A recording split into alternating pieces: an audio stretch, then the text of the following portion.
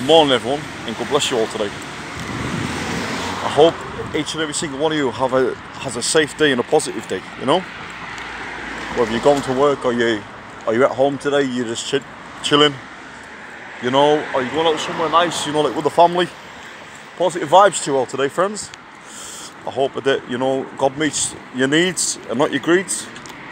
Well, to be honest with you, I'm going to the gym and I forgot to make myself like a cup of coffee before gym, so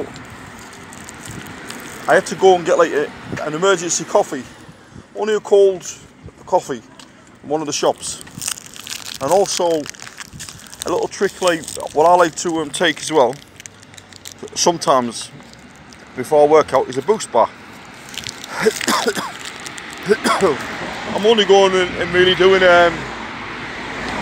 press-ups, sit-ups, running for about 40 minutes today. What else? Rowing and a bit of bottom back work, you know? Keep me busy anyway. You know what I mean? Because if you don't train, you know, you can soon stiffen up, and stiffening up isn't good. Anyways, that isn't really too much of what I wanted to share with you all today. I wanted to share with you all today one of the worst things what I've ever seen. One of the worst things I've ever seen. And trust me, I've seen some very, very bad things in my life. Some very, very bad horrors, you know? You know what I mean? But I remember once, right, I was working for a contracted company through the council, and I was in charge of like keeping an eye on parks, okay? You know, sorting out like the wildlife and things during the daytime, sorting out customer service and the public, you know, locking up parks at night, okay? I was in charge, you know, like a park keeper. And one day it was a lovely red hot summer's day, and I mean a red hot summer's day. The sun was shining down, it was red hot, and I was in my office, okay?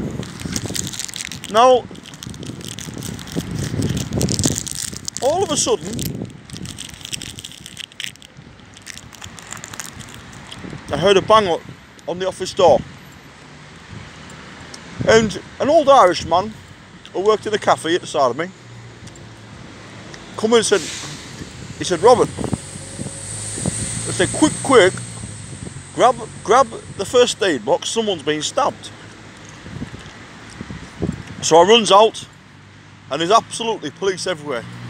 There's a helicopter flying down, there's police everywhere, and some poor man was laid there dead, stabbed to death in a children's playground. Now I'd obviously, you know, like ran out with a first aid box, you know what I mean? But there's nothing what I could do. The man's life was already taken from him, you know what I mean? Apparently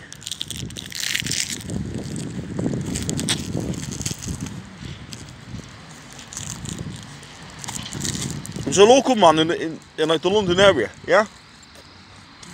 And he had beef with some of a family. Probably over drugs. And some man took his life. Stabbed him right up, killed him. Now that man who like died, left behind children, you know, family and everything.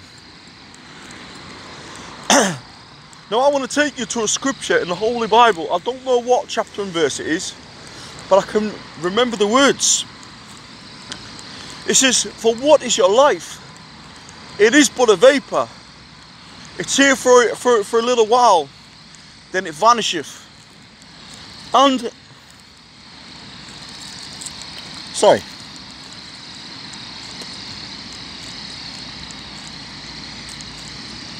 And looking at life, you see a vapor of steam come out of your kettle in the morning, when you boil your kettle, yeah? Your life is like that. You know?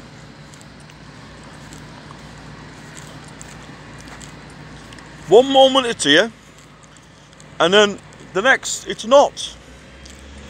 And I want to say these words. Listen, you know,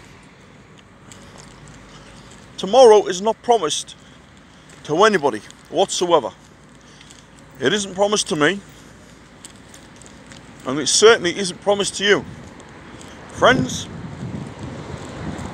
my honest question to you today is though, are you right with Jesus Christ? Have you got Jesus Christ as your Lord and Saviour? Have you truly repented of your sins and accepted the Lord into your life?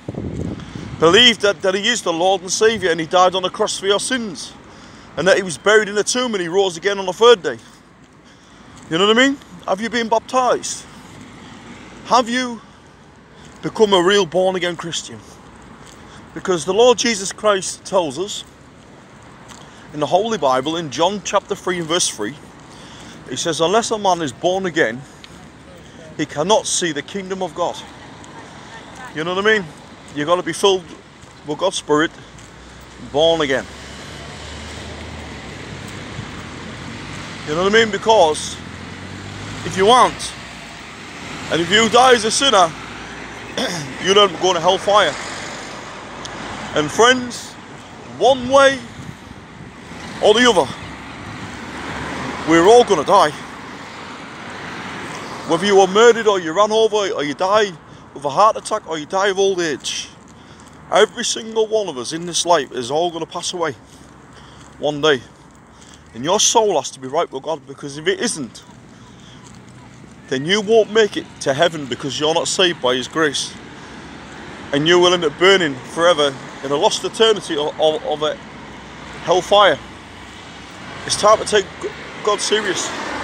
Listen, I've not always been a perfect Christian. Some of you people, like, from like my old videos and that, you know, when I was getting drawn into arguments and things, you could probably think, well, Bob isn't being like very Christian like that. And you're right, you know what I mean? So I have to also check myself. I have to get into my Bible, keep my personal relationship going with God. But have you got a personal relationship with God? That's the question for you all today. Anyways, have a blessed day. Stay safe, stay warm, stay blessed, stay happy. Look after your loved ones and follow the good Lord. Take care. Bye bye, friends.